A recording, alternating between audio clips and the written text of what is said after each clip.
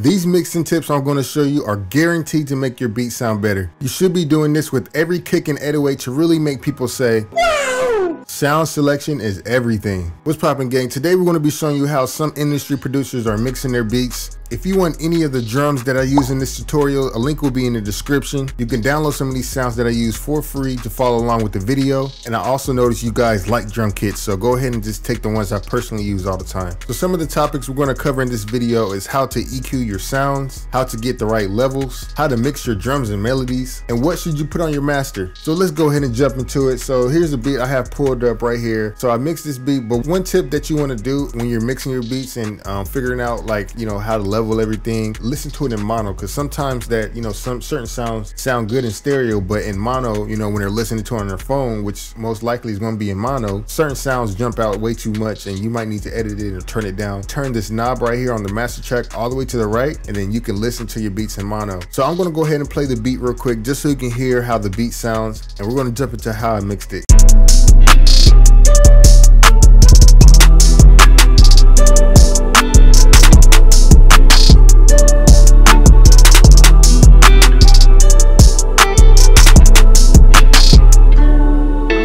Okay, sound selection is everything. Every sound should feel like it fits perfectly next to another sound. So you can see here, I just got a harp, I got a guitar, and I got a choir. That's mainly it for this whole entire beat. And a quick way how you can add all your sounds to the mixer channel to get ready to EQ and mix and stuff like that. You can double click right here, and then all these sounds will be selected, and you can go on to the mixer channel and then right click, hit this button right here and hit starting from this track, and then all your sounds will be perfectly aligned exactly on the mixer track. So jumping into the guitar, here's some of the sounds that I use. These are more of just like arranging the beats and making sure that, you know, the sound changes it here and there, whatever. Jumping into the EQ, here's the EQ right here. One of the main EQs that you want to do as far as like mixing your melodies and stuff like that, you want to make sure you take out some of the mud. Let's listen to this guitar by itself.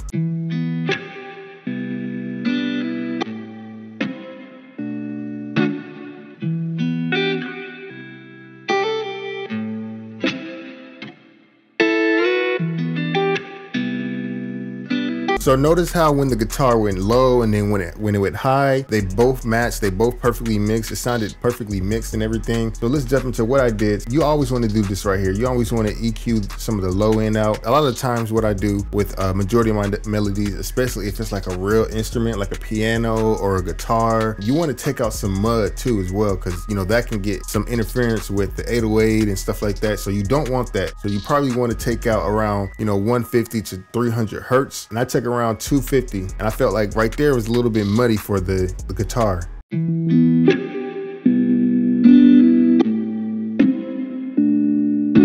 So right there, it just sounded very muddy, and I didn't like that at all. And you know, you want to take that out, notch that out around like 400 to like maybe like 800 or 700 hertz. You know, that's kind of getting into making the sound a little bit more boxy or giving it more body. So that's what I did here. I added around 650 hertz, and just to give it a little bit more body, because I took a lot of the mud out. So, you know, I don't want it to be a super flat guitar. Next, you really want your vocals to breathe on top of the beat. So, you know, a lot of what I do is I take out a lot around 1000 hertz. That's mainly where the vocals are going to sit, and I want the vocals perfectly on top. So make sure you take out around 1000 hertz on your melodies. And I wanted to give this guitar a little bit more high end, you know what I'm saying? I wanted to make sure I complement the high ends on the guitar. I boosted around 4000 hertz, and it sounded pretty good. Also, what I did is I took out a lot of the high end as well, because like I said, if you watch some of my videos, I always say that make sure you take out some of the high ends on melodies, because that makes sure that the vocals sit on top. Okay, so next I have the ARP right here, and you can see on this EQ, I took a lot of the low end out on the harp, because it's a harp, man. You know, you don't need a lot of bass in your harps. Let's listen to it real quick.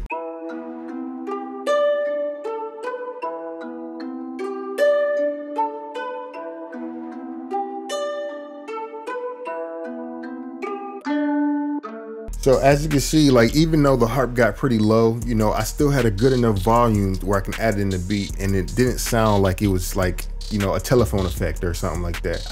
I took out just enough where it wasn't muddy, and I had enough sound where the harp sounded full. You don't want to EQ your melodies to the point where it's a whole new sound, unless that's what you want. You might want a telephone effect on your melodies, you know what I'm saying? That's perfectly up to you. Next, like I said before, around 400 to 800 hertz, you know, you want to add a little bit of boxiness to it, just to make it a little bit more full and less light. I took out around 1500 hertz, you know, tame some of the light in too as well. With lighter sounds, they can get very annoying as well. So I wanted to make sure everything was pretty level, and check out some of the high end as well. So next we have the choirs right here. And what I like to do with sounds that sound like, you know, like a lot or whatever, you know, I like to spread them out. And this is what I like to do. Normally when you get this plugin, it starts off like this, and just hit this like 2 times or 3 to where you get like this effect like that. And basically the delay the left side or the right side, just enough to where it sounds very wide or spread out. And I love that effect. It's super easy, and it's from FL Studio. It's free. And here goes some of the EQ effects that I did on there. You know, again, took out some of the low end, took out some of the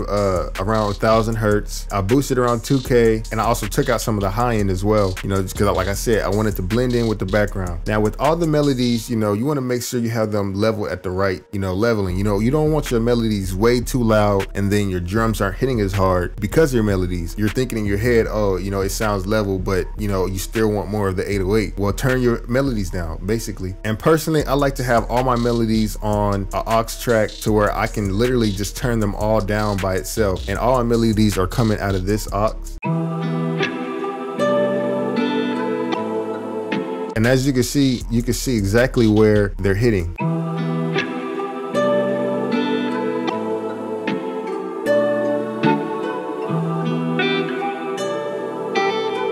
So basically, you know, you want your melodies straight in the middle, you know what I'm saying? Nothing too high, nothing too crazy, because that's where the drums are going to be. You want your drums to hit hard, right? So make sure your melodies are in a perfect level, probably around -6 to -9 dB. That gives you a lot of headroom for your drums and stuff like that to really hit hard. Let's go ahead and move on to the drums. I want my 808s to hit hard. And at the end of the day, you know, you have your kick at the top, your 808, your snare, and then your hi-hat, and then the rest of your melodies all at the bottom. If you want a really good mix and trap sound, so to do this, you got to really be paying attention to your levels. So I'm going to play the drums real quick, and then you can just keep an eye on where the drums are leveled at.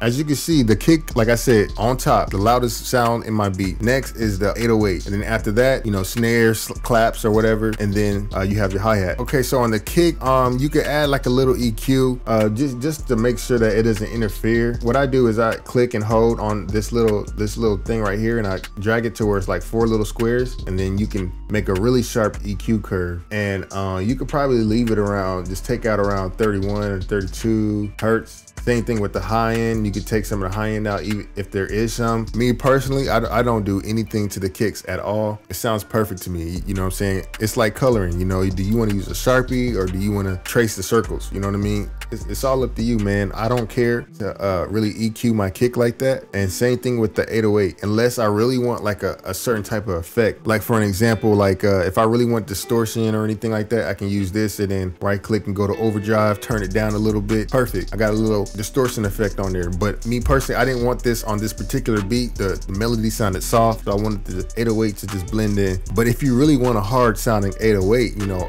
me personally, I go with layering your 808, adding more 808s to it. So here's what I did on my 808 to make sure that it sounds good, make sure it's hitting hard. I just literally layered like 3 different 808s. The main 808 here, another 808. This one is like a secret weapon 808, and this is tracked on a whole different channel. With this last 808, the secret weapon little 808 thing, sometimes like I'll turn it down first all the way to the end, no effect on it. You know, sometimes I'll put the distortion effect on this plugin, turn it up to the point where it is distorting, and turn it down to where it's like just clean. You know, that just makes the 808 just a little bit more solid, a little bit more punchy, just a little bit more, you know, pronounced. And on the snare and the claps and stuff, I got them tracked on the same channel. And you could, you know, just like I said, make sure you take the low end out on those. Same thing with the hi-hats. And even on the hi-hats here, you know, I just turned up a little bit on the high end. Even on the master channel, you know, I turned up on the high end and on the low end as well. Same thing with here, boosted around here, added a little bit of high end. And yeah, you know, sometimes you can add a compressor in there as well, but personally, I don't like to add compressors on my master channels on the beat, only because you get into compressing your beats, you know, you're taking some of the frequencies out. Why make it sound less good? I don't know. It's just, to me, it's just no point in doing that, especially when at the end of the day, they're going to have another person mix the whole entire beat over, you know, when you sell the track outs or whatever. And then on top of that, they're going to add effects to the master channel anyway. You know, you adding a compressor to your master channel, and then they're going to add a compressor on the master channel, or just basically turn it down. Now your beat is over compressed at that point. Why even bother? And then when you add a compressor, you know, like a multi-brand compressor or something, if the kick is loud and the 808 is loud and it's turning it down, it's like then your 808's getting a little bit lower, because you know your kick is on top. You know, you're making your 808 a little bit lower when you do that. So me personally, like I said, I don't do any compression, any soft clippers, anything on my master channel. It's really a personal preference. You know, I never really had good luck with the soft clipper, but a lot of people talk about it. They all added to the master channel. But let me know what you guys do in the comments. Do you add soft clipper on your master channel? Please let me know. I don't like, me personally, I just don't. But hopefully this video was able to help you. If you want any of the drum kits that were mentioned in this video, a link will be in the description where you can download this for free. Like I said, you guys said you like drum kits, so go ahead and download these for free. I also have a MIDI kit or a MIDI pack where you can download the demo version for free. There's a link in the description if you're interested. Yeah, hopefully this video was able to help you. Hopefully you stay safe, and remember, it's only a matter of time.